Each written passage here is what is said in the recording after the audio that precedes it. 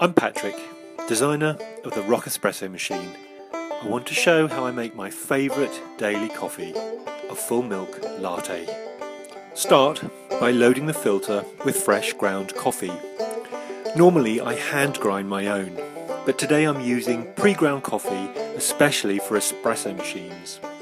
You'll need to fill up the basket and tamp down the grounds to create a smooth, even surface without cracks or gaps.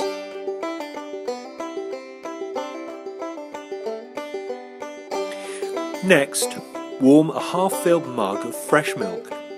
Mine has just spent a minute in a microwave. Now place the ROK manual frother fully into the mug and pump air down into the milk.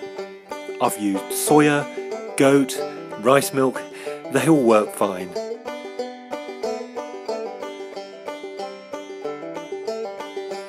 Now attach your portafilter to the body, turning clockwise. Place your mug centrally and add hot water just off the boil.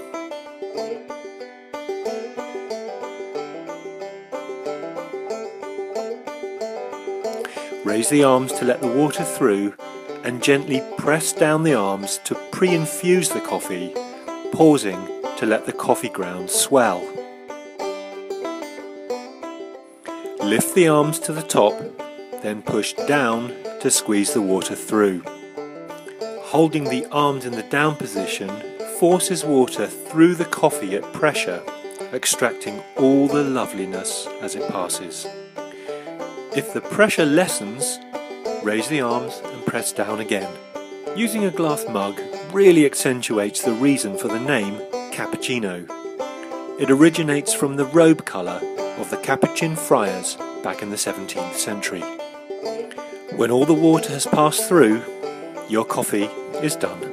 So that's how I do it. But remember, the ROK Espresso maker allows you the freedom to make coffee the way you like it.